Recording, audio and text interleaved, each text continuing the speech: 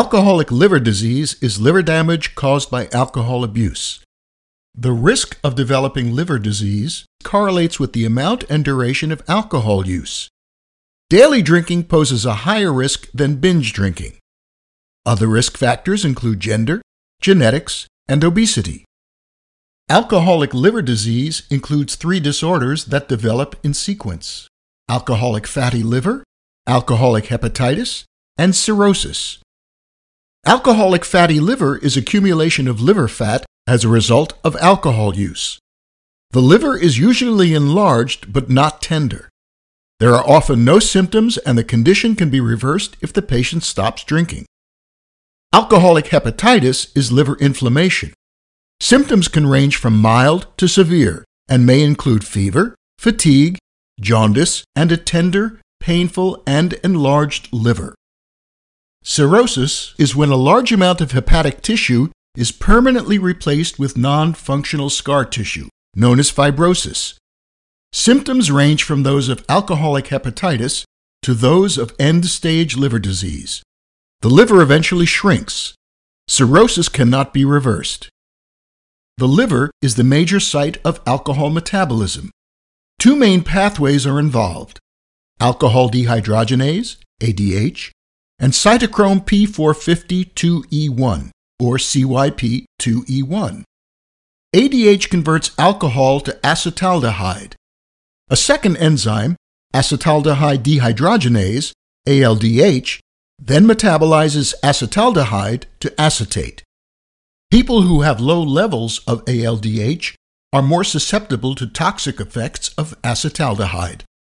Both of these reactions convert NAD+ to NADH.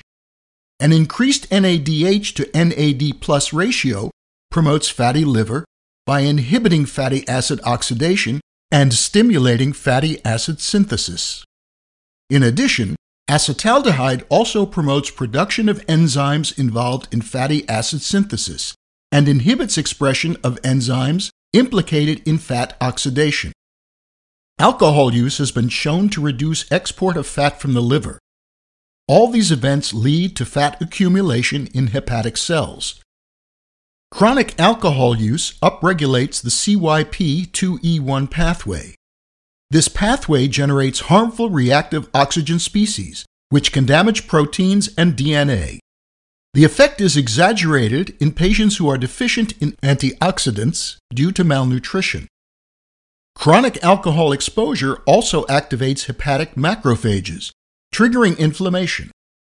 In addition, acetaldehyde can bind to cellular proteins, forming so-called adducts that are seen as foreign antigens by the immune system, provoking the body's inflammatory attacks.